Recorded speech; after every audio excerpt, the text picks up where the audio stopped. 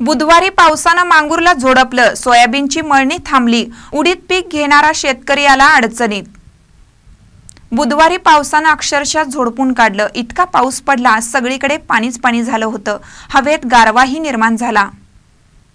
पावसानं उघडीप दिली आणि सकाळी ऊन पडलं। शेतकऱ्यांनी सोयाबीन मळणीला प्रारंभ केला आणि उन्हानंतर पाऊस आला।